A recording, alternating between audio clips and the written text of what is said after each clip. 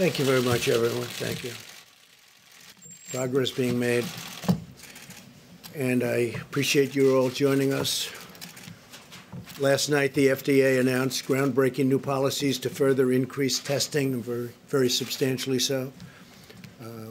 All states can now authorize tests developed and used within their borders in addition to the FDA. So the states are very much involved. They have been involved from the beginning, but we're stepping it up as much as we can, and the testing procedures are going well.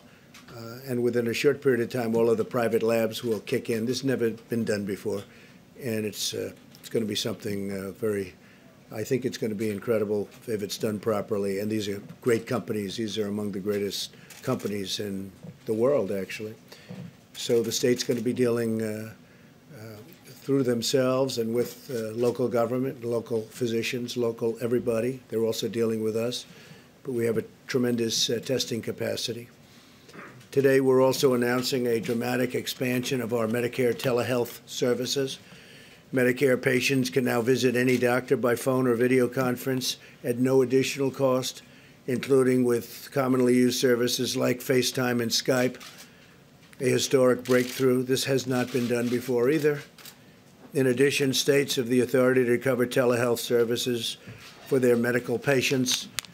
And by doing this, the patient is not seeing the doctor per se, but they're seeing the doctor, so there's no getting close. During this time, we will not enforce applicable HIPAA penalties so that doctors can greatly expand care for their patients using telehealth, so the penalties won't be enforced.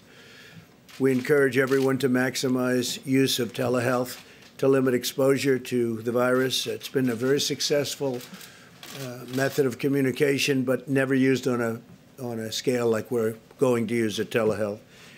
And you'll be able to also better maintain hospital capacity by doing this. Earlier this morning, I spoke with executives from America's fast food industry, Wendy's, McDonald's, all of the big ones, Burger King, and they were great. We're talking about the pickups in light of yesterday's guidance you heard. To avoid eating or drinking at bars, restaurants, or public food courts, we discussed the important role that the drive-through pickup and delivery service can play in the weeks ahead. So that's happening, and they have been fantastic. They have been absolutely fantastic, and they've been doing it already, but they're keeping it open, and smaller staffs, very capable people and very capable companies, and they're doing it, pickups. Our guidance yesterday urges Americans to take action for 15 days to help stem the outbreak. So it's a 15-day period. I guess now would say it's a 14-day period. It's 15 days from yesterday, and we're asking everyone to work at home if possible, postpone unnecessary travel, and limit social gatherings to no more than 10 people. By making shared sacrifices and temporary changes, we can protect the health of our people, and we can protect our economy, because I think our economy will come back very rapidly. So it's 15 days from yesterday. We'll see what happens after that. If we do this right, our country and the world, frankly, but our country can be rolling again pretty quickly, pretty quickly. We have to fight that invisible enemy that, I guess, unknown, but we're getting to know it a lot better. Today, the Senate has taken up coronavirus legislation that includes free testing for those who need it, as well as paid sick leave and family medical leave for workers affected by the virus. We're also committed to getting small businesses the support that they need. In fact, one of the things we talked about with the fast food operations, we spoke to the chairman and CEOs of all of the companies, but one of the things we discussed is exactly that, getting small businesses support and flexibility that they need for themselves and for their workers, and that's being worked on right now. At my direction, Secretary Mnuchin is meeting today with senators on additional stimulus packages. I can tell you he was meeting with them late until the night last night, and for a big part of the day yesterday, and tremendous things are happening. There's great spirit, tremendous spirit, and I can say that for Republicans and Democrats. I can say that with respect to Governor Cuomo, we had a great talk this morning. We're both doing a really good job, and we're coordinating it. And we agree, different states need different things, and we agree on that 100%. But we had a very good talk, and I think we're right down the same track, and it's going to be very successful. New York has a pretty big problem, I guess, would be the #1 hot spot. That's no fault of anybody's. It's just the way it is. But we're working very closely together. We're also getting FEMA very much involved. They've been involved, but now we're getting them to a different level. And we'll have everything ready. We're dealing with the Army Corps of Engineers should that be necessary. We have them working in some cases, on standby in other cases. But my conversation with Andrew Cuomo was a very, very productive one and a very good one. I appreciate that.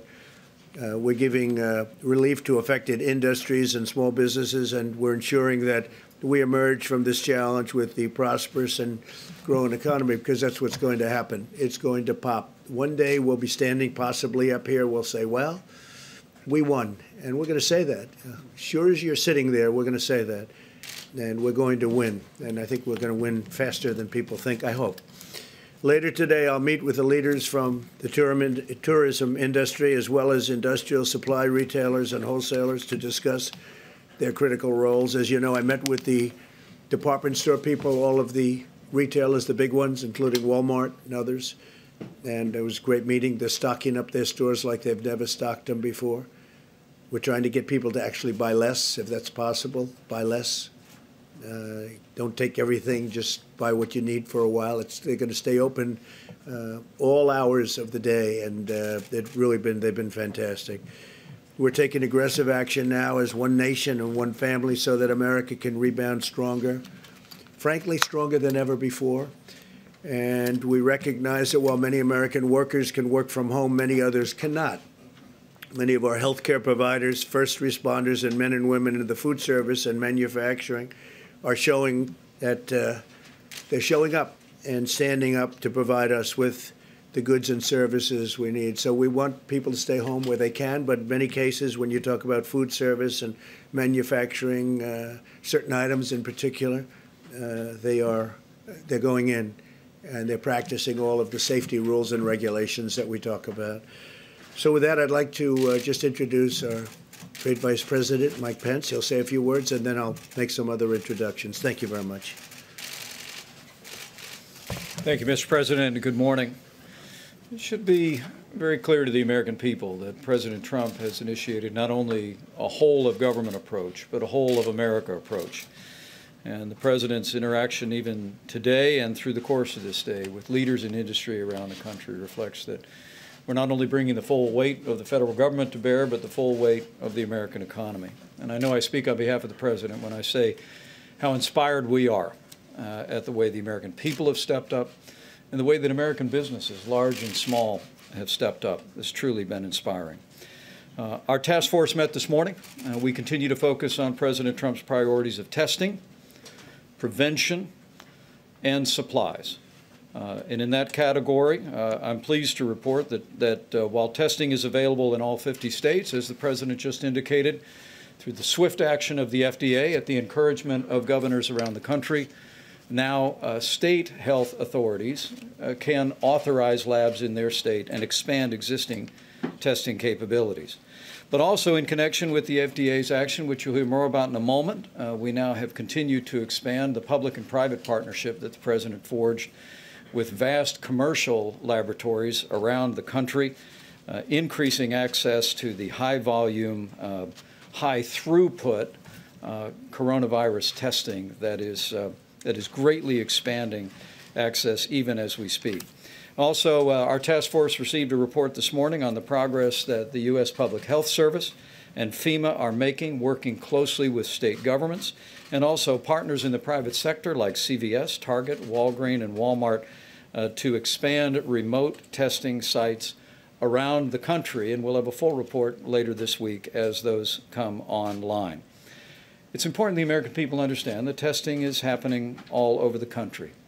But all of our health experts wanted me to tell the American people, you don't need the results of testing to know what you should do. And President Trump's 15-day coronavirus guidelines are advice for every American in every community. They're the result of the best guidance of CDC and our health experts. And as the President said, we continue to urge every American over the next 15 days to put into practice the principles in the President's coronavirus guidelines.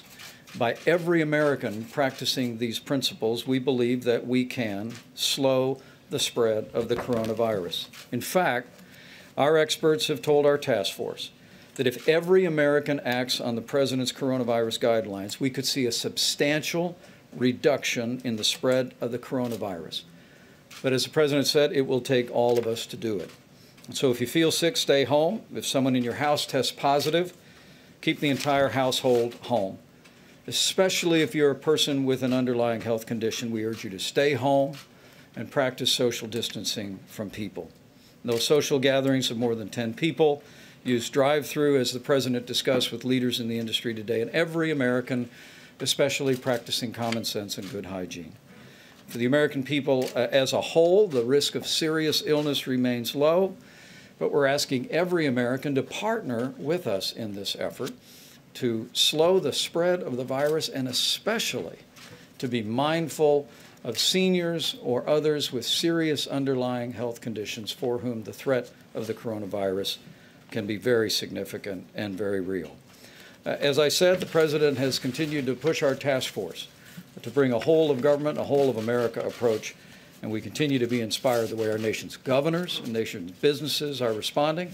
We spoke just yesterday with the leaders of every broadcast network in America that will soon be unveiling a public service campaign using CDC guidelines. And specifically, as we work on the issue of supplies, meetings yesterday with Department of Defense officials about excess supplies. The President and I will be meeting today to speak about the supply chain for hospitals. We would make one specific request, and that is we would urge construction companies to donate their inventory of N95 masks to your local hospital and forego additional orders of those industrial masks.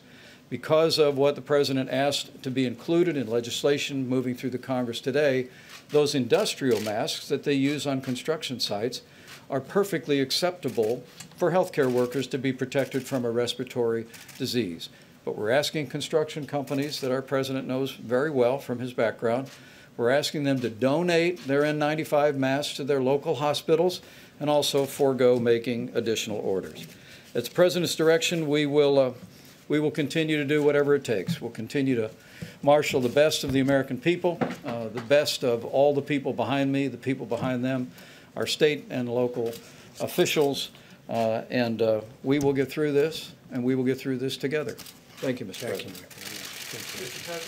I want to thank Chad Wolf and Homeland Security. The job they did at the airports was really incredible. They screened thousands and thousands of people.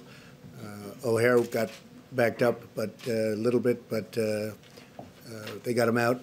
But everybody was screened and screened very carefully. They didn't want to rush it.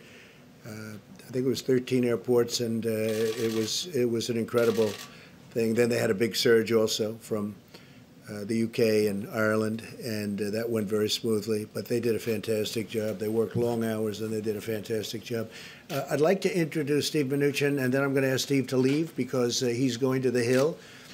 He's been working very hard with the Senate and with the House on a very, very big, bold package. It's going to be big and it's going to be bold, and the level, again, of enthusiasm to get something done, I don't think I've ever seen anything quite like it. So, Steve Mnuchin, please. Thank you, Mr. President. I'd like to announce some very significant actions that the President has approved today. The first I would say is earlier today, I sent a letter to Fed Chairman Powell approving his request to use 13.3. And what that will do is the Fed will be setting up a special purpose vehicle, which the Treasury will invest $10 billion in from one of our funds. That will enable the Fed to guarantee the purchase of A1P1 commercial paper going forward. That is a $1 trillion market and is critical to American workers, it's critical to American business, and it's critical to American savers who have a lot of that money in money market funds. So we heard loud and clear there were liquidity issues. This is very significant. and will create, I don't think we'll need to use it all, but we have the ability to have the Fed purchase up to $1 trillion of commercial paper as needed. That has already created significant stability in the market today. The second thing I would say is, you know, we've previously talked about deferring IRS payments. The President earlier this morning authorized me to announce this program. I have previously announced we would defer $200 billion. The President suggested we increase that to $300 billion, which we will be doing. Now, let me just be clear on the specifics. We encourage those Americans who can file their taxes to continue to file their taxes on April 15th, because for many Americans, you will get tax refunds, and we don't want you to lose out on those tax refunds. We want you to make sure you get them. Many people do this electronically, which is easy for them and easy for the IRS. If you owe a payment to the IRS, you can defer up to $1 million as an individual. And the reason why we're doing $1 million is that covers lots of pass-throughs and small businesses, and $10 million to corporations, interest-free and penalty-free for 90 days. All you have to do is file your taxes. You'll automatically not get charged interest and penalties. Now, of course, any American has the right to extend their taxes. We're not taking that a right, but the President has asked us to go up to $300 billion. That's also an enormous amount of liquidity in the system. The third thing is the President and I worked on a very significant economic stimulus plan.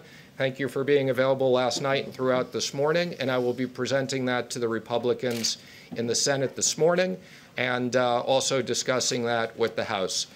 We look forward to having bipartisan support. We're now working with the Senate to pass this legislation very quickly, and these will be payments to small businesses. We've talked about loan guarantees to critical industries such as airlines and hotels, and we've also talked about a stimulus package to the American worker. You can think of this as something like business interruption payments for the American workers. Thank you. Do you have any questions for the Secretary of the Treasury? When you say a stimulus package for American workers, do you mean direct payments to Americans, or are you talking about a payroll tax holiday? Although the President likes the idea of the payroll tax holiday, I will tell you what we've heard from many people, and the President has said we can consider this. The payroll tax holiday would get people money over the next 6 to 8 months. We're looking at sending checks to Americans immediately. And what we've heard from hardworking Americans, many companies have now shut down, whether it's bars or restaurants. Americans need cash now, and the President wants to get cash now. And I mean now, in the next 2 weeks. How much? I will be previewing that with the Republicans. There's some numbers out there. They may be a little bit bigger than what's in the press. Go ahead, please. Please, wait, please. What help are you going to give to airlines specifically? I've had discussions with all the airline CEOs this week. The airline CEOs have had conversations with the Senate and the House. As the President said, I was up with a subset of the Republican senators last night. I've discussed that with them. I think, as you know, this is worse than 9/11. For the airline industry, this is, they are almost ground to a halt. The President wants to make sure that although we don't want people to travel unless it's critical, we want to maintain for critical travel the right to have domestic travel. $60 billion, is that enough? I'm not going to comment on the specifics. I will tell you we're very focused. There's a lot of workers. This is strategically important to us, and we'll be working with Congress on this. The airline industry will be in good shape. Yeah, go ahead, please. There's been talk about $1,000 checks to every American, increasing support among Republicans and some Democrats for that. Would you support that going to everyone, or would you support some sort of income restriction on who gets a check? Well, I think it's clear we don't need to send people who make $1 million a year checks, okay? But that's one of the ideas we like. We're going to preview that today, and then we'll be talking about details afterwards. Well, I think we're going to do something that gets money to them as quickly as possible. That may not be an accurate way of doing it, because obviously some people shouldn't be getting checks for $1,000. And we'll have a pretty good idea by the end of the day what we're going to be doing. Mr. Secretary, Yeah, John, please. Can you tell, how would the mechanics of this work? I mean, we've been talking about a payroll tax holiday, some $500 billion worth was floated to me today. But so how would this idea of sending people a check work? Would you Would that be sort of advance on what they would pay in payroll tax? How would it work? Again, we want to make sure Americans get money in their pockets quickly. We want to make sure small business owners have access to funds. We want to make sure that hotels, airlines, we have an entire package. We'll be laying out those details later today. Yeah, I have to say this. There are 4 different ways you can do it. That's okay. 4, you can hear me well enough, I imagine. Sorry. Okay. Oh, people at home, you're right. Those are very important people, come to think of it, especially your people. Look, we have 4 or 5 ways we can do it, 4 ways in particular. I think there's a 5th possibility, but there are some very good ways of getting the money out and getting it out quickly. Payroll tax is one way, but it does come over a period of months, many months, and we want to do something much faster than that. So I think we have ways of getting money out pretty quickly and very accurately. Okay? Can you talk about the timeline, please? How quickly do you think you can get this done? And while The President has instructed me we have to do this now. So this is now. By the end of the week? We are going to work with the Senate, who's in session right now, actively. We will continue to have conversations with the House. I've already spoken to Speaker Pelosi once today. This is stuff that needs to be done now. The President has instructed me that this is no fault to American workers. For medical reasons, we are shutting down parts of this economy, and we're going to use all the tools we have, as I've said, and what tools we don't have, we're going back to Congress. I got to go back to $850 billion to those who might be concerned that's too expensive. We don't want to talk about it, but it's a substantial number. We're going big. The expression, we could do it 2 ways. We could keep going back every day or every week. We're going big, and that's where Mitch McConnell, that's the way he wants to go. That's the way I want to go. I think we want to get it done and have a big infusion as opposed to going through little meetings every couple of days. We don't want to do it that way. We want to go big, go solid. The country is very strong. We've never been so strong, and that's what we're going to be doing. We don't want, with this invisible enemy, we don't want airlines going out of business. We don't want people losing their jobs or not having money to live when they were doing very well just 4 weeks ago. So we're going big, and that's the way it'll be, and that's the way everybody seems to like it on the Hill. Any other questions for Steve? Sorry, in addition to airlines and hotels, you had a call with restaurants today. Was any type of emergency assistance discussed on that call? A lot of restaurants have to close. Even if they are doing delivery, they're not making as much money as they would with a full house. Let me make 2 comments on the restaurants, and the President understands this. This was emphasized this morning. First of all, we want to make sure that the states allow the drive-through portion of these fast foods to stay open, particularly in a time period where we're telling people don't go to restaurants. These companies feed a big part of America, and I expect they're going to feed a bigger part of America. The second thing they asked me to emphasize, I wasn't going to do it now, but as long as you asked, many of these companies have apps. You can order ahead of time. That way when you get there, it's as simple as they'll have it packed. They can give it to you with social distancing, and it'll be very fast. So we expect that they will be able to feed a large part of the population.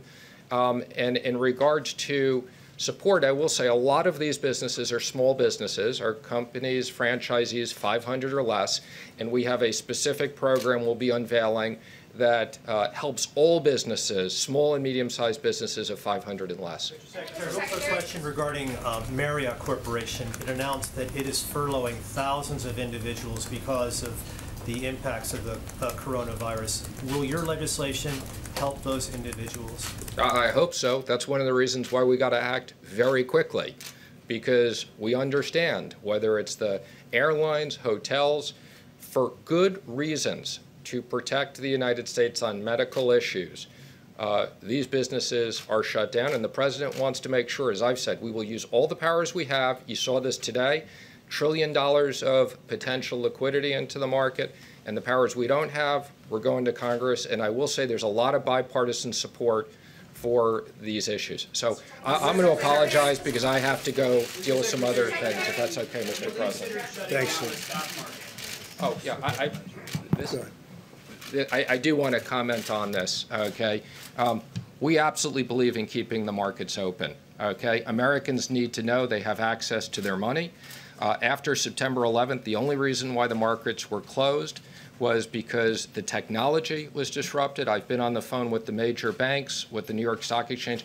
Everybody wants to keep it open. We may get to a point where we shorten the hours if that's something they need to do. But Americans should know that we are going to do everything to make sure that they have access to their money at their banks, to the money in their 401ks, and to the money in stocks. So I want to just be very clear, we intend to keep the markets open.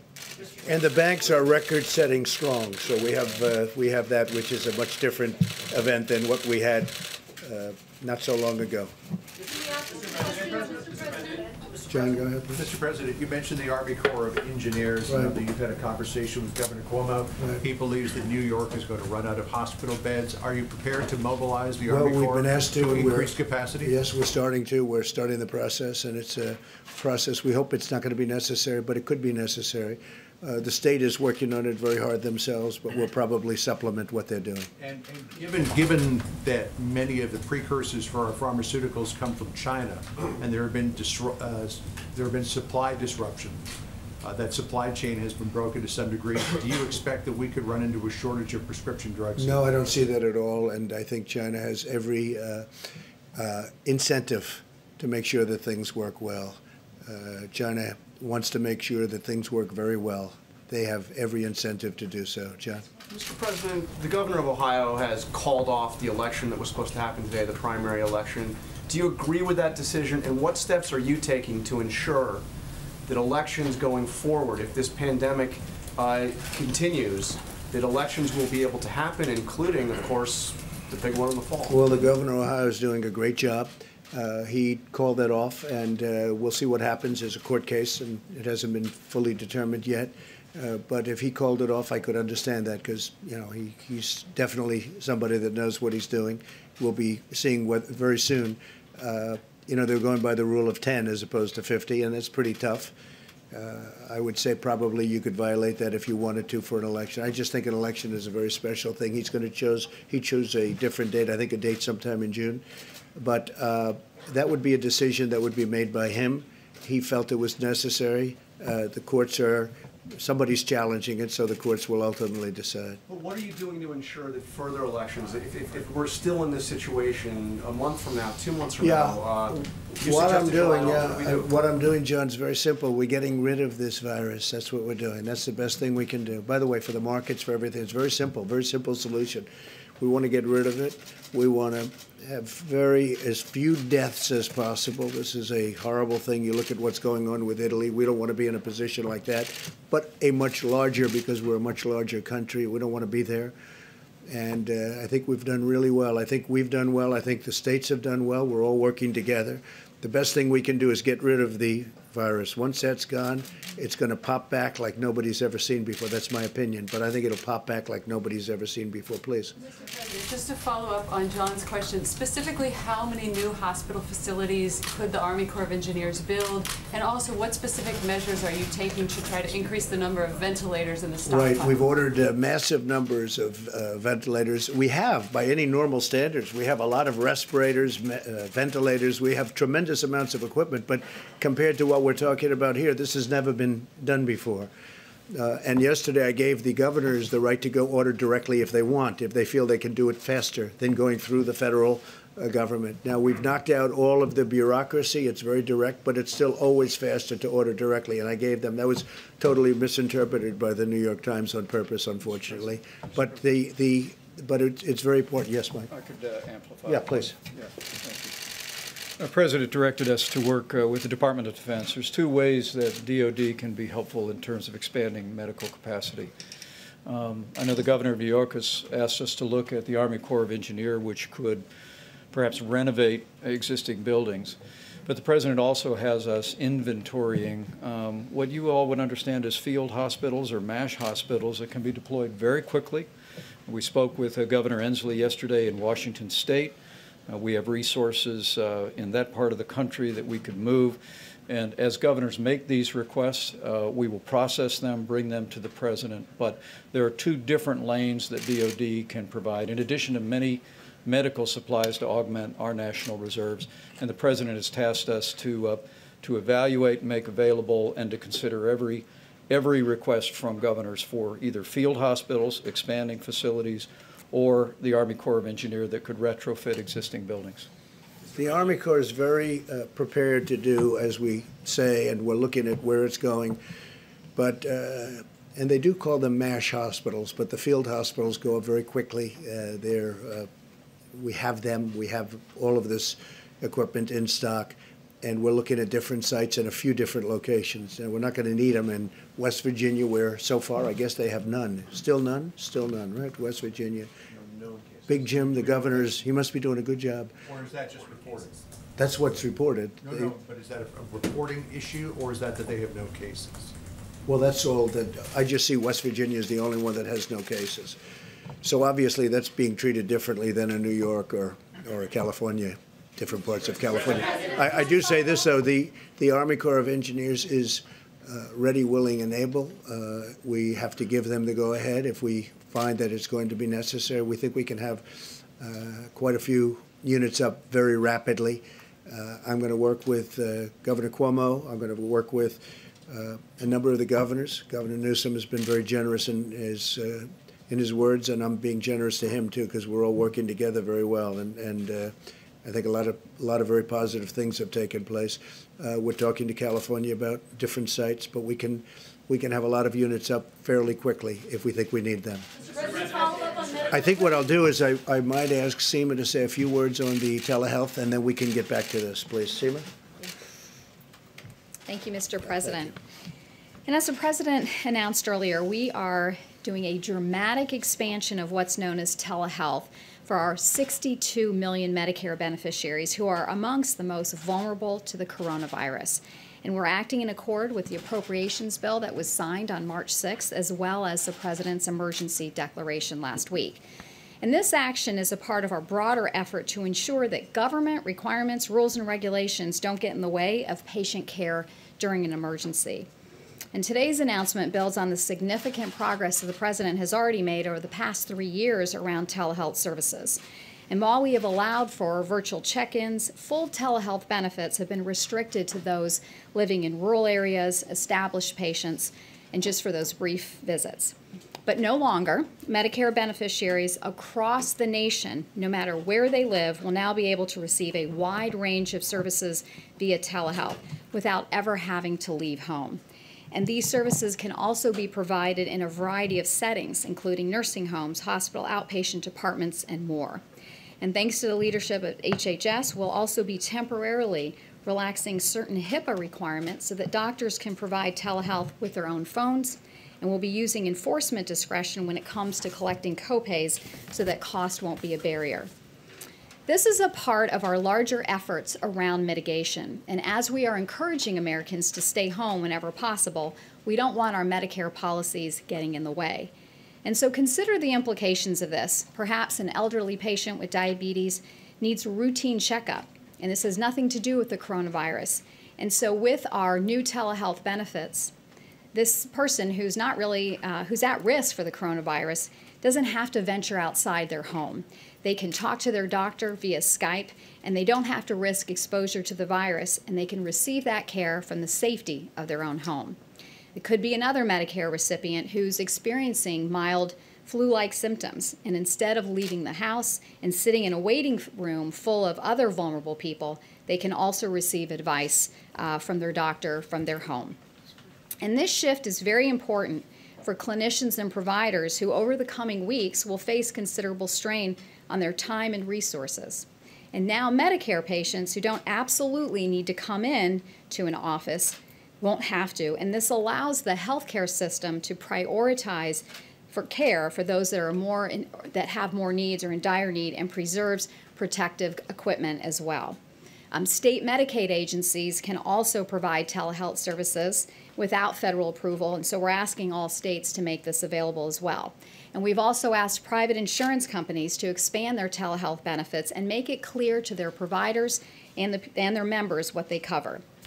As our nation seeks to balance the twin imperatives of getting Americans the care that they need during this outbreak and limiting the spread of the virus, the impact of this historic action simply cannot be overstated. In an emergency, those on the front line shouldn't have to worry about federal rules and red tape, hamstringing them when they need flexibility above all else. And we're doing everything in our power to make sure that that doesn't happen. I also just want to briefly mention that because of the President's emergency declaration, we do have the ability to provide a lot of Medicaid waivers, and Florida was the first state to be approved. We were able to do that in a matter of days. Thank you. Any questions, Yeah. please? Where do senior citizens go for instructions on how to do the telehealth? They should call their doctor's office, and their doctor's office can tell them how to do that.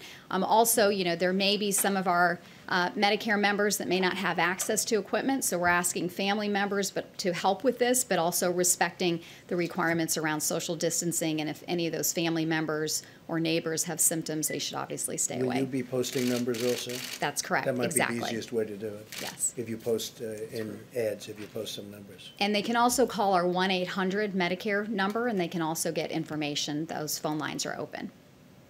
Thank you. Thank you very much. Admiral, if you'd say a few words about where we're going, and then I'd like to ask Dr. Birx to say a couple of words, but how the system's working. Well, thank you very much. As we talked about earlier this week, the commercial system is rapidly advancing in the testing capabilities. As of today, our public health laboratories, meaning the CDC and the public health labs, have reported out 31,878 tests, so almost 32,000 tests. The clinical laboratories, the Association of Clinical Laboratories, have reported out about 27,000 tests, and most importantly, of those 27,000 during the cumulative period of time, 8,200 of them were yesterday. This is showing the dramatic ramp as the high throughput comes in. We don't have the numbers this morning from the American Hospital Association, which means all the individual hospital laboratories. We will have that upcoming in the next day or so, and then Ambassador Birx will have this whole process fixed with the legislation that everything will roll up into a common reporting probably by the end of next week. In terms of our drive-through laboratories, again, these are blossoming all over the country by individual states. The ones that we are heavily involved in and really pushing equipment to, we expect over the next few days to begin setting up 47 of these in approximately 12 states.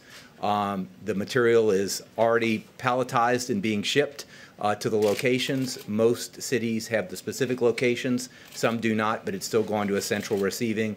And we know that we'll be deploying at least 140 Commissioned Corps officers. About half of the sites have reported their requirements. About 140 officers will be going. We expect that to go up. So this is going on the way we expected. We did a trial site yesterday with a full mobile unit for drive-through with full PPE. We had a lot of kinks in the system, as you can expect. That's why we do a test before we go out into the field. Don't expect these to be 100% perfect the moment they come. They're going to be adapted to the state and the local situation, but we're very confident that these will add testing to the already very robust healthcare system and commercial system. Thank you, Mr. President. Thank you, Admiral. And this has never been done before, and it sets a great roadmap for future. Should we have something like this in the future? I hope we don't. But it's never been done before, and they've done an incredible job. And again, we're working with the states and relying on the states. We have to, because they have, it's point of sale, it's point of sight, and we're in, I think, just about every instance getting along really well with the states. If I could, Dr. Birx, if you could say a couple of words, please. Great, thank you. Thank you, Mr. President. So I think what you've been hearing from us is to find solutions that are high quality and sustainable based on the frontline workers and governor's requests. And those come in on the governor's call. We've been immediately responsive to those. And that's the level of red tape and bureaucracy that we have removed. I think that point about sustainability and quality is very important because, as the President says, we're creating a roadmap for a different level of functionality for future pandemics. Our flu pandemic preparedness plan was a plan. Now we're seeing where we have to revise, where we have to create new avenues of research, new avenues of work to really ensure that the need of the American people can be reached. We were adamant about having a high-quality test based on our commercial vendors. Over the next few months, you will begin to see that other tests that were utilized around the world were not of the same quality, resulting in false positives and potentially false negatives. These tests were studied and studied by the FDA to really ensure that they are that level of quality, and we've given the states the permission to ensure that same level of quality. Now, I want to just say 1 minute on the testing. Testing should not be used as an assessment of your risk. We are asking every single American, no matter what your generation, from Z and up to X and millennials in between, to really ensure that you're following these guidelines. We hear every night of people who are not in work, moving that time into bars and other areas of large gatherings. If we continue with that process, we will fail in containing this virus. So every single generation has a role to play. We're asking our older generation to stay in their homes. And we're asking the younger generations to support them in social contacting through videos and other Skype-type functions, or just the simple telephone. We're asking the younger generations to stop going out in public places, to bars and restaurants, and spreading asymptomatic virus onto countertops and knobs and grocery stores and grocery carts. I heard an innovation last night and this morning again on the news. I really want to applaud the private sector who are now creating senior-only shopping times. I think that's extraordinary. I think that shows what America brings, and I think other countries will learn from us about how to really protect seniors in this type of way. I'm hoping that carries through to next year when we have our flu epidemic, where we can really have a very different profile of the amount of mortality that we have during flu that we never talk about. Anywhere from 15,000 to 45,000 individuals are lost every year. If we learn how to do this well and sustain some of those core changes, we can change the way respiratory viruses, not only for this, but the future, affect Americans. It's a big thing. Doctor, maybe a couple of questions. Yeah, so a question on the clinical data. So we've had now roughly 5,000 people test positive. We've had 90 deaths or so. When are we going to know the data of who those people are? Who has been infected, what the ages are, what the pre-existing conditions are, how serious it was, both for those who have been tested positive, but also those who have died. Well, you are singing my sheet of music. I'm very data-oriented, so thank you for bringing up this issue of data. I really want to applaud HHS. We had a discussion about this several days ago. They've made calls into Seattle and California to really understand that, and also importantly to understand how many of their patients needed ventilators, how many of them needed oxygen support, how many of them needed and what they needed. Could we predict early someone who was going to have a more difficult course? These are all the questions we're asking and answering right now. We did get an early report back from Santa Clara and Seattle. We're digesting it. We just got it this morning. We're looking at that carefully because we think that roadmap is very important to other communities. We have not discussed this with New York yet. We do know from other countries, and that all is available online, that profile. You can see that mortality under 30 is extraordinarily low. The mortality across the board outside of Wuhan is now settling somewhere around 0.7, but that should not be reassuring because it's much higher in people with pre-existing medical conditions, even if young, and people that are older with pre-existing medical conditions. And so we still want every American focused on doing what they can do today to change the course of this pandemic. Will you commit to making that data public so we will all know? We're committed not only to making it public, but to have a website that everyone can see in real time. Dr. Birx, if I could just follow up. You all are signaling a much more aggressive posture toward containment mitigation now. And many states have been very aggressive. But there is a small number of states that have not issued public guidance to their residents.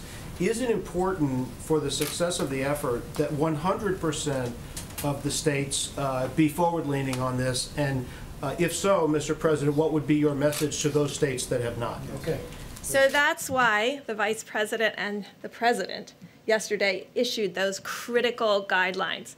As I said this morning on Fox and Friends, you can look at them as guidelines, you can look at them as requirements, and you can look at them as the president asking every American in every state to follow those.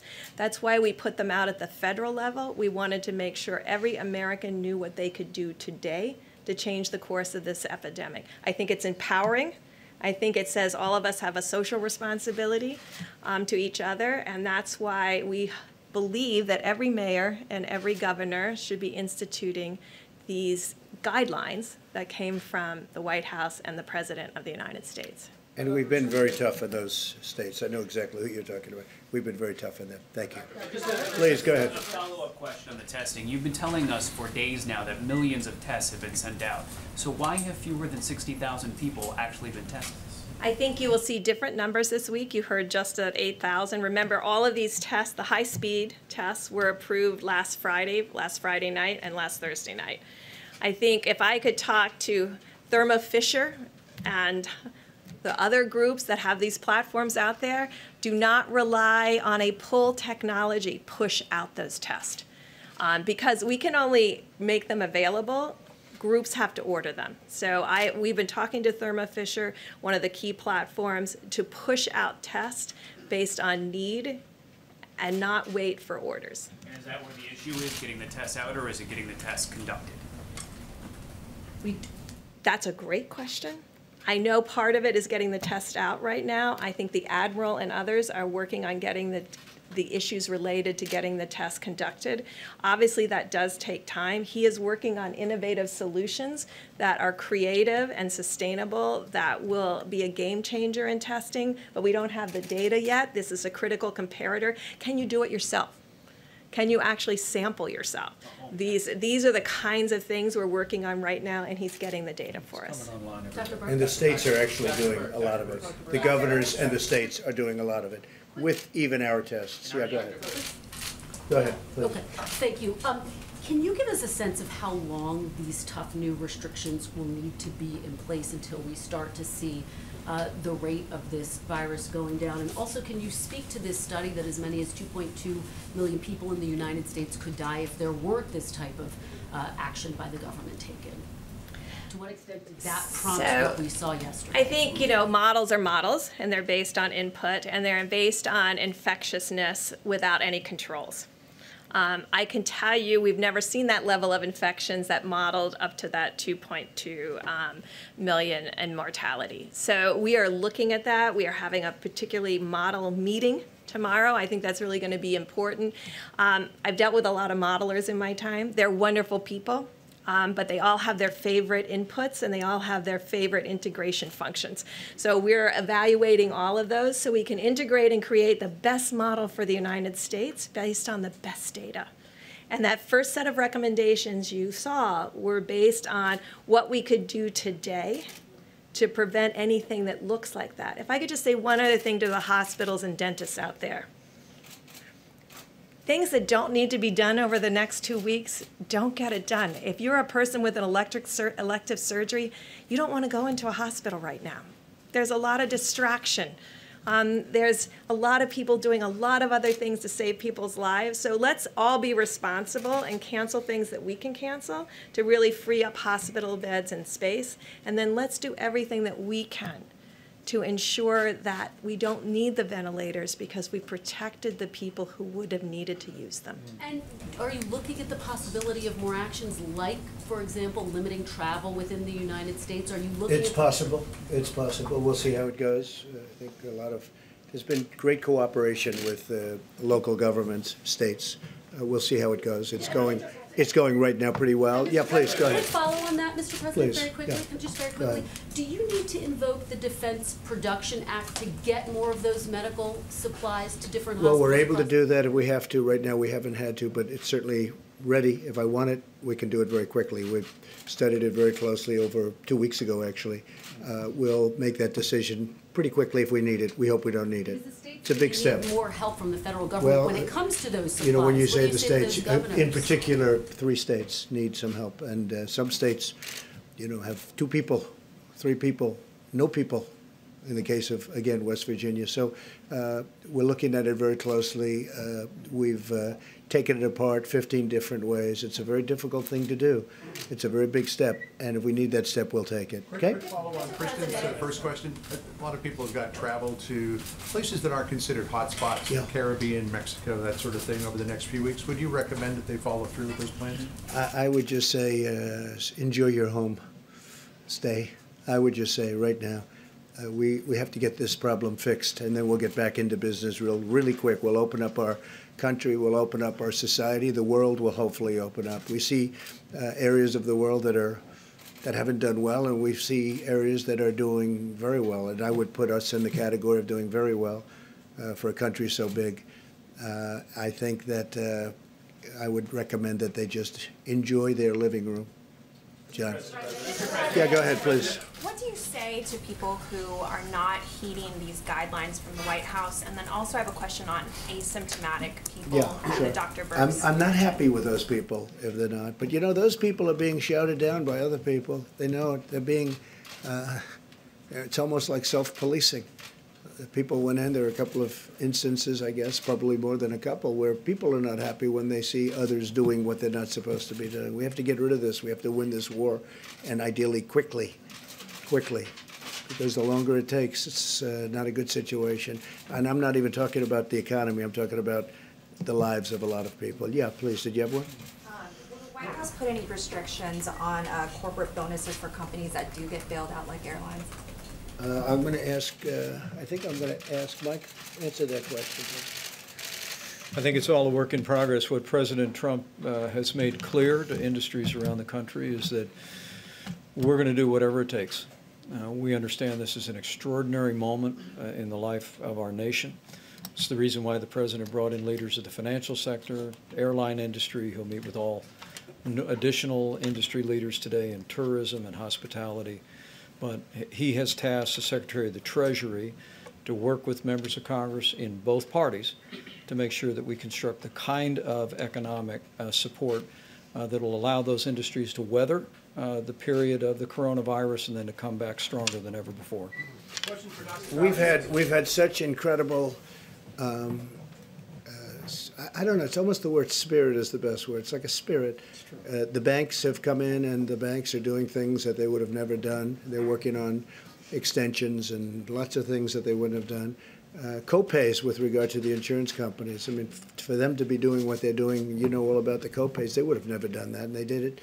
They were in my office. They, I would say, the 11 biggest in this country. I guess probably the 11 biggest in the world, the big ones, all the big ones, and they did things on copay that nobody would be doing, that they wouldn't have done in a million years, but they're doing it. There's a great spirit going on right now in the country. So you want to, yes, please. Dr. Fauci. Dr. Fauci, you've said you like being accused of overreacting because that is an indication we may be doing things necessary to beat this, bend the curve. Right. How long do you think it will take for you to be confident that yes, we're bending the curve, or no, we're not? You know, I can't give you a firm number on that because the dynamics of outbreaks, in some respects, are predictable historically. They do this and that. We don't know because this is really unprecedented. I mean, of all the outbreaks that I've been involved with over the last at least 36 years, and then going historically back, we've never had a situation where the mobilization of all the different components, travel restrictions, internal containment, mitigation, financial assistance, public health assistance, testing. So we don't really know. But the one thing I do know that if you look at models with all of their vicissitudes of models, is that when you have input into the kinds of mitigations and things that we're doing, we're going to see a hump instead of a peak. I would be really surprised if all the things that we're doing, and this is really a comprehensive approach. I was struck as I was listening to everyone make their presentations that, you know, I'm a scientist, I'm a health person, and I'm a physician who sees patients. So I look at it from one particular standpoint. But what I'm being impressed by is that this is really a comprehensive thing that has multiple components to it. All of them got to succeed if we're going to get to that end point that I've described multiple times from this podium. So I hope that if everyone does their job, we're going to be able to give you a number and say, you know, we've seen that inflection and we're coming down. I would hesitate to do it now, to be honest with you, because it might be misleading, and I don't want to be misleading. I just want to say one other thing, because I heard Dr. Burke say it, and I think we need to say it over and over again. When I was young, a long time ago, I felt that I was invulnerable, the way I think many of us feel we're invulnerable. And when we're asking the young people to help us with this mitigation strategy, by staying out of the bars, staying out of the restaurants, really trying to distance yourself, don't get the attitude, well, I'm young, I'm invulnerable. You are, well, in some respects, you're certainly less vulnerable than I am. However, what you might inadvertently do, and I know you don't want to do that, you don't want to put your loved ones at risk, particularly the ones who are elderly and the ones who have compromised conditions. We can't do this without the young people cooperating. Please cooperate with us. Thank you. Dr. Fauci, and I'm going to read my notes so I get this right, but there's apparently a new study out of China. It found that the vast majority of cases, 86%, were in untested patients with mild to no symptoms. So what does that say about the impact of testing, and does it mean that testing should actually go beyond the sickest patients? You know, that question keeps coming up, and I'm not going to evade the question, but I want to make a point. We tend to think that we're not going to be able to mitigate or contain without testing. They complement each other in some respects, but they're separate channels. Even if we had no testing, we should be doing what we're doing now. The question you're asking, so I won't evade it specifically, would it be important outside of a doctor-patient coming in together, of knowing what's out there, what might be under the radar screen? The answer to your question is yes. So let me tell you what the CDC is doing right now. They're going out there, and part of their program is to get a feel for what is there that wasn't initially thought to be coronavirus, that was thought to be something else. When you do that, you're also going to get a feel of what the penetrance is in society. So we are heading with the high throughput things that you've been hearing about to get an answer to your question. Dr. Fauci, Governor Cuomo said this morning he believes that we'll see a peak in terms of infection in 45 days. Would you concur with that? You know, it's possible. I mean, I know that the governor has been really, I believe, doing a really good job of trying to stay ahead of this. 45 days is not unreasonable. You have to be careful. When you get a number, you own the number, and then if the number doesn't come out, you're in trouble. And that's the reason why, from our standpoint, from the federal government, we're talking about a range. So within that range, I mean, it isn't like you want to be correct for the sake of being correct, but you don't want to be wed to something and then have to back off. Go ahead, please. When is the soonest that we'll know that these new guidelines are actually bending the curve or actually working? And is there a point in time where you know, in the next couple of weeks, where you'll be able to tell the president more draconian measures are needed? Well, okay, so what's happening, I mean, if you look as a metaphor, it's kind of like a race against the virus. If left to its own devices, will do this, and us trying to somehow blunt that.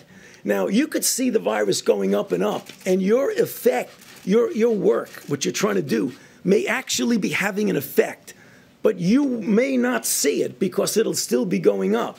And as you're trying to implement your interference with the virus, you may not realize that you are actually interfering. And you'll say, wait a minute, it's still going up. What's going on? You've done nothing. But you don't know whether it would do this versus that. So the answer to your question, it probably would be several weeks and maybe longer before we know whether we're having an effect. It may be at the end of the day, we'll see a curve that would have been way, way up. But I wouldn't, like, put us to task every few days. Well, wait a minute, it's going up. Is it working or not? That would be really misleading if we do that. Go ahead, regarding the 15-day guidelines which were announced yesterday. One of those guidelines was a recommendation against gatherings of 10 or more people. And today, the governor of Alabama issued her own guidelines, and it was a recommendation against gatherings of 25 or more people. What is your recommendation for people of Alabama, people across all of the country, as far as the guidelines that were announced yesterday by the federal government? Okay, so the one thing we don't want to do is to get hung up on the difference between 10 and 25. I think you might agree with that. When we give guidelines, they're only guidelines. We sit down, we look at the data, as Dr. Burke said, we're data-driven, and we say on different models, 10 looks good. If someone wants to do 25, we're not going to fault them, but if someone wants to come to us and ask us what we think the best is, we stand by the numbers. It isn't perfect, it isn't precise math, it's assumptions and it's data that make you get your decision. But would it be more effective if every state and every city in the country was playing by the same rules Yes, instead of different? of course. But this is the United States of America. There's a lot of free enterprise there. People do their own thing. And quite frankly, I don't think there's a big deal difference between 10 and 25. We got many, many more important things to worry about than that difference. Mr. President, thank you. Going back to supply chains and then talking about preparedness for the future, yesterday Larry Kudlow said that there is an idea floating around the administration to cut taxes for companies who would be bringing their supply chains back to the United States. He said he specifically liked immediate 100% write-offs for structures, equipment, but he said you hadn't endorsed that yet. Would you endorse an idea like that? We're looking at many ideas. That's one of them, frankly, and we're looking at creating incentives for companies, not only that type of company, but other companies. We're also looking to help companies such as the airline industry within the airline industry, and we'll be doing that. We will be doing that. This is not their fault, and they've been very understanding, actually, and we're going to be helping them. We will have a very powerful airline industry, and it'll start up as soon as this is over. We'll have those planes ready to go. So we have to help them during the short term. We're very important.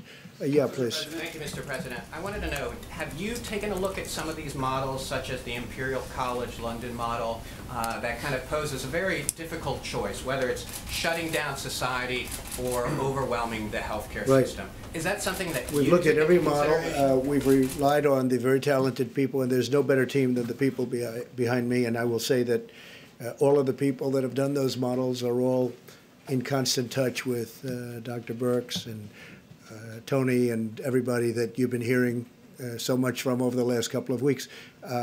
We've looked at many different models, and the model we have is we want to save a lot of lives. We want to save a lot of lives. If we get too steep on that curve, you're going to lose a lot of lives, perhaps unnecessarily. Now, we're going to find out. Everything has a risk. We're going to see. But if people do what we're telling them to do, what we're asking them to do, you're going to see the saving of a lot of lives. Now, Boris, in UK yesterday, you saw what happened. It looked like they were going a different way, but then he went away of similar, I guess similar, I don't know exactly, but I would say we had a conversation yesterday similar to what we're doing. So a lot of people seem to think this is going to be, we are looking to save the maximum number of lives. Everything else is going to come back. A life is never going to come back. But everything else, our economy is going to come roaring back. You're going to know, we're going to know. We're going to all know that day. If somebody was asking about the day, when will you know? When will you know? We're going to know. All of a sudden, we're going to say, wow, that's looking good. That's looking good. That's looking good. And we're going to be on the other side of the curve. And that's a day that we look forward to. Is there something, sir, that you saw this week, though, that made you decide that, yes, now is the time to implement these much more stringent social distancing measures? No, I don't think so. This is where we were going. I really think from the beginning, this is where we were going. This is what we had in mind. We're just going step by step. That was the next step, the next logical step. As Dr. Fauci said, and I think very importantly, one of the most important things when you write the history of this was the fact that we closed it down to China and Europe, but in particular China. We closed it down to China, the source, very, very early, very, very early, far earlier than even the great professionals wanted to do. And I think in the end, that's going to be, that will have saved a tremendous number of lives. Follow up, one on the economy and the other on the broader picture here, but just to follow up on my colleague, some people did note that your tone seemed more somber yesterday. You talked about that August timeline.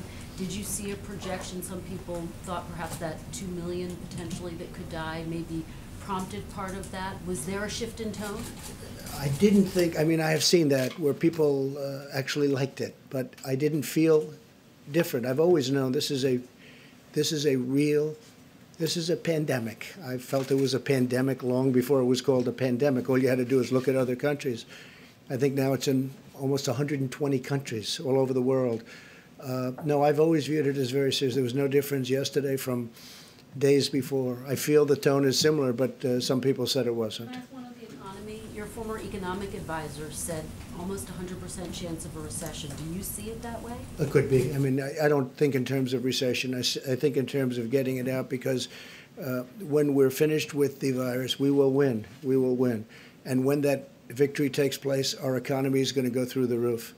Right. It is so pent up. It is so built up. It is so ready to go in an upward direction. But we have to knock out this enemy. This is a really tough enemy, but we have to knock out all of us. That's all of us. So I don't think in terms of recession, not recession. It's words. We have to knock out this, and we will have an economy. I actually think we'll have an economy like we've never had before. It's all pent up. Did you have something to say, Mike? Yes.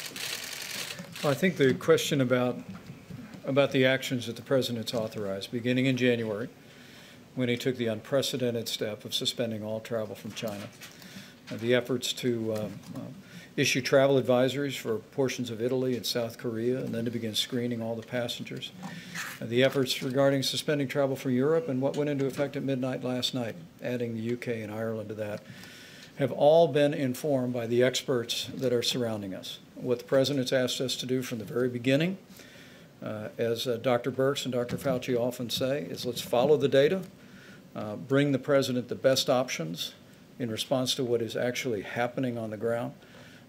But with regard to yesterday's 15-day slow the spread plan, our team unanimously brought to the President these very strong recommendations for every American, because we truly believe we are at a point in this epidemic in our country when we can reduce the number of people that actually are exposed to or contract the coronavirus. But we'll continue to bring the best data, the best evidence, and the best recommendations, frankly, of the best health experts in the world, and the President will continue to make decisions that put the health of America first. In other words, reduce the number of people that die. That's what we're trying to do. And when you do the steep curve, a lot of people are going to die. A lot of people. You know, the worst ever, they say, 1918.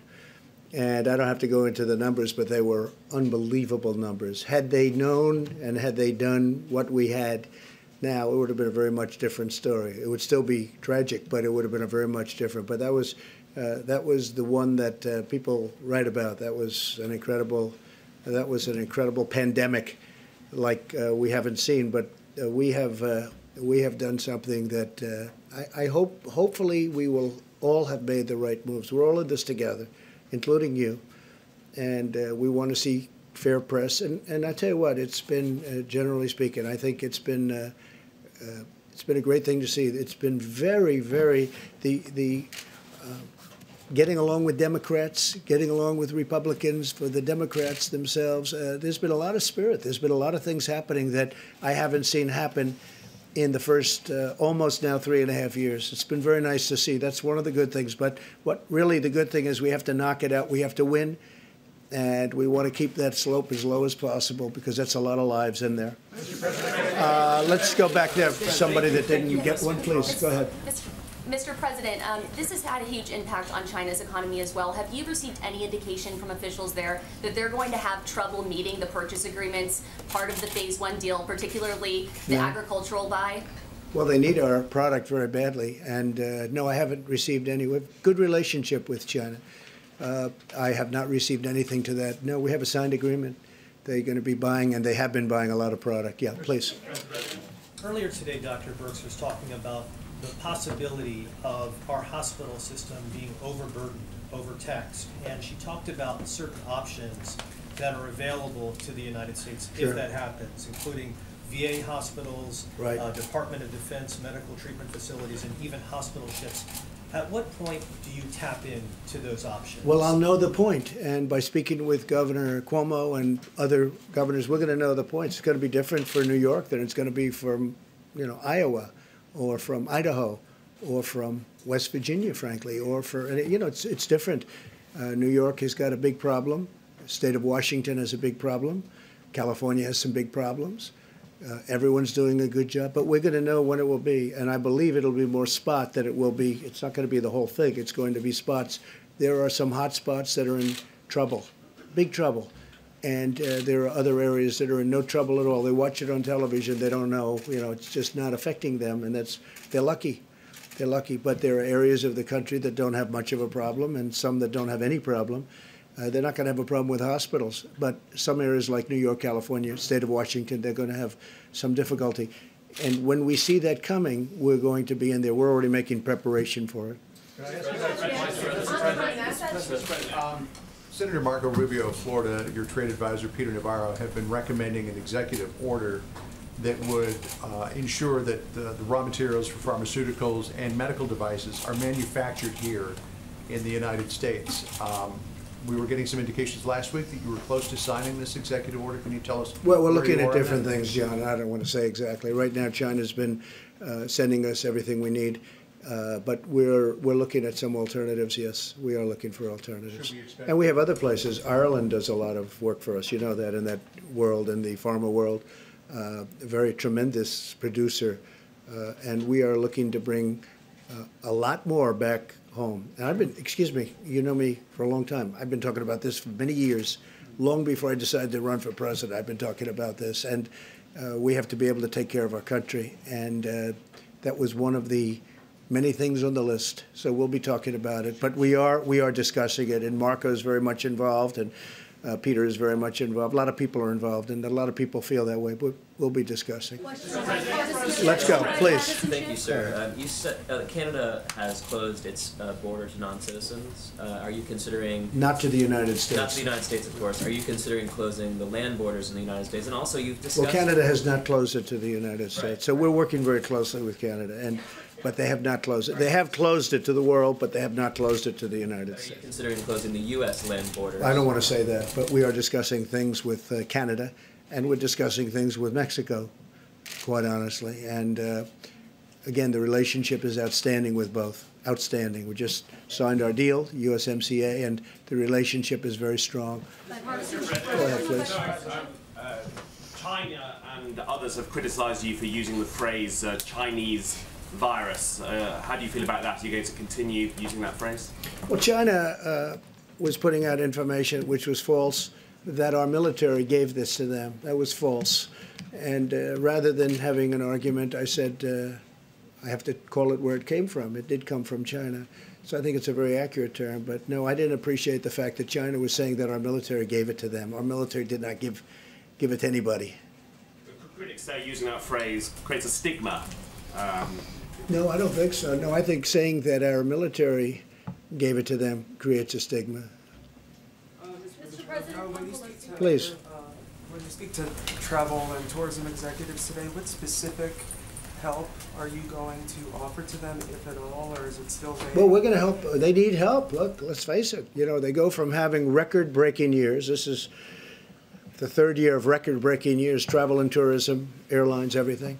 They were doing record numbers, ordering new planes, building new hotels. Everything was really hunky-dory. And then one day, we hear about this rumor in China, and then we find out it's much more than a rumor. And then all of a sudden, we make a great decision to close it up early. It would be a whole different world. It would be a whole different world. But we make a decision to close it up to China, and all of a sudden, tourism, and then we close it up to Europe, which, you know, people never heard of this before. I'm not sure that that's ever been done. I know that when I made the decision to close it to China, people told me that's never been done before, but it was a great decision. We make good decisions. So I'll tell you my best decision. The people behind me are total pros. All over the world, they're respected. Dr. Birx, Anthony, who's become a, He's become a major television star for all the right reasons. No, he's just so professional, so good. The people that we have working here have been incredible, and they're totally respected. The Admiral has been incredible, having to do with the testing, incredible. And he's viewing this as testing also for the future. We're building a platform. When we took over this platform, first thing the Admiral said was, this was not designed for what we're talking about, millions of people. It wasn't. And it's nobody's fault. It's not like who could have ever predicted a thing like this. But we broke it down, and it's really going to be an incredible system. And it is now a great system. I just want to say these are incredible people standing behind me. They're the most respected in the world. Every country that you've mentioned today so far has called them, and they call them all the time for advice. There's nobody better than what we have. Why haven't we seen Dr. Redfield? Say it? Why haven't we seen Dr. Redfield the last couple of days? I don't know. I can't he's imagine. in Atlanta running the CDC. I can tell you he's doing a good job. We're very happy with him. Mr. Yeah, please, you have it. Go ahead. Mr. President, yesterday we were being told that the payroll tax was going to comprise the lion's share of fiscal stimulus. Right. We also had the markets fall quite dramatically yesterday. And did that inform It wasn't about the payroll tax. Did that inform your decision? What made you make that change, and when did you make that change? Well, I didn't make a change. We're looking at payroll tax, and we're looking at various other forms of getting money to people. And the payroll tax is something that I've always liked. The problem is it does take a period of time, months, before they really see something. And we don't really have months in terms of people living. A lot of these, you have people that work on tips. You have people it's a large number of people. It's a tremendous, who would think this, right? And they do nicely. They work very hard, but they work on tips. We have to take care of our people. We don't want to have people suffering during this period. It wasn't their fault that this thing all of a sudden was upon us. So we're looking at we're also looking at payroll tax. It's possible. It's also possible we'll do a percentage of payroll tax and then other things. But we'd like to be able to get money to people. We're very lucky. Our country's doing so well. We can do this, and we can do it easily. But we have to do it. And I have to say, Mitch McConnell, if you look at Mitch and Kevin and the whole group, and it's been incredible how they're reacting, how Congress is reacting, how whether it's the House or Senate, how they're moving. And I'm talking about Democrats and Republicans, but we've had tremendous leadership meetings, and they want to see it done right. And they do want to go big. I think going big is important. I don't think we want to go up there every day with a different idea, different concept. Oh, gee, let's worry about the airlines. Let's do this one. You have a big problem with the cruise ship industry. It's an industry that was setting all sorts of records 2 months ago. Then all of a sudden, there's nobody on the ships, okay? So we have to help these. These are great industries. These are going to be taking care of people and passengers and for years to come and paying tremendous taxes for years to come. So we have to make sure that this is done. Yes, John? Mr. President, I want to bring up what you referred to just a short while ago about politics. In your address to the nation, you said we have to put politics aside, stop the partisanship, and unify together. But this morning, you criticized the Democratic governor of Michigan. Yesterday, it was the Democratic governor of New York. You've attacked Obama. You've attacked Biden. In fact, every day except one since that address, you've lashed out at a Democratic leader. Are you going to set the example? I only do that when I have to respond. I watched her on television. She said something that was false, and therefore I did do that. And I will continue to do that. If they're not going to play fair, because, they have the media on their side, I don't. I just have me. And if they're not going to play fair, I'm going to do that. If they are going to play fair, there's going to be nobody better than Donald Trump in terms of bipartisanship. But if they're going to say things that are false, like the story that was written yesterday, a lot of people, I don't know, somebody, I think I know who, but they taped the conference call that I had with the governors. It was a good call. It was fine. I assume somebody's going to tape it. They handed it to various people, and one of them was the New York Times, and the New York Times chose to write totally inaccurately about it. It was a disgraceful thing. It was bad journalism, but, they do a lot of bad journalism. But we respond to that. And actually, people get it. People get it. No, I want it to be bipartisan, and nobody's going to be better than me. But when they attack me or the people, these incredible people behind me, I'm not going to let them get away with it. I can't do that. Okay, how about one or two more questions? Go ahead, please. Follow-up on the 15-day Please. guidelines was the next natural step. So is the next natural step after that a national lockdown similar to what San Francisco is doing? Well, you can do a national lockdown. Hopefully, we're not going to need that. We think of everything. I mean, we have every idea that you mentioned we've thought of, and, it's a very big step. That's a step that I mean, in one sense, would work. It's a very big step. It's something we talk about, but we haven't decided to do that. Please, go ahead. Mr. President, what would be the determining factors for you to take that action? It would have to get to a level. I just don't think it's going to be an action that we're going to take. I don't think I'll talk. But Anthony, all of the people standing behind me would get together in a room, plus some additionals, and we would make a decision. But I don't think that's a step that we're going to be taking. All right, one more question. You didn't have one, did you? Come on. Will the U.S. government provide financial assistance to Boeing and airplane suppliers like GE? We're looking at that. We're certainly looking at Boeing. Boeing got hit hard in many different ways. Boeing never had a problem for years. They were an incredible, it was unthinkable what happened with respect to Boeing. Unthinkable. Probably, I would consider it the greatest company in the world prior to a year ago. Now they get hit in 15 different ways, and they have different management. I've met the new people running Boeing. I think it's going to be outstanding. But yeah, we have to protect Boeing. We have to absolutely help Boeing. They were doing a job. They were getting, it was coming along well.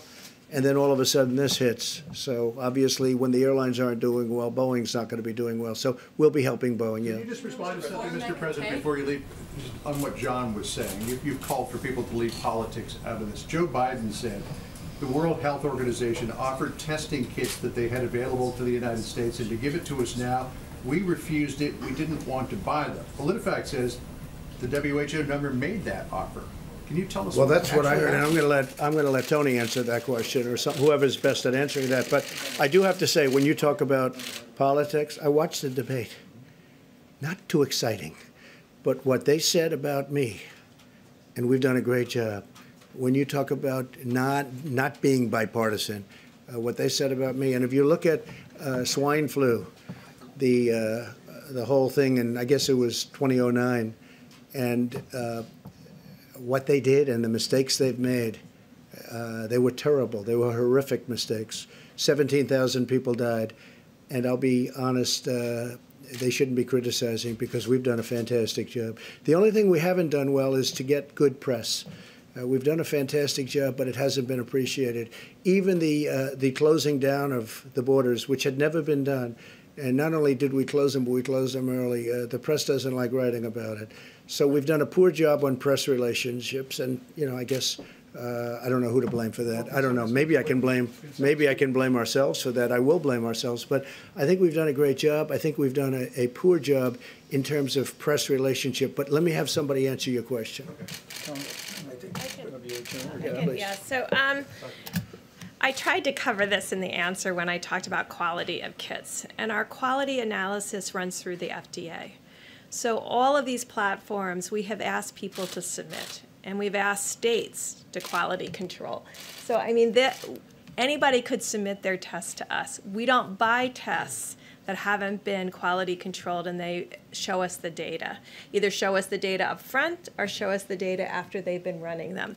Because quality testing for our American people is paramount to us. It doesn't help to put out a test where 50% or 47% are false positives.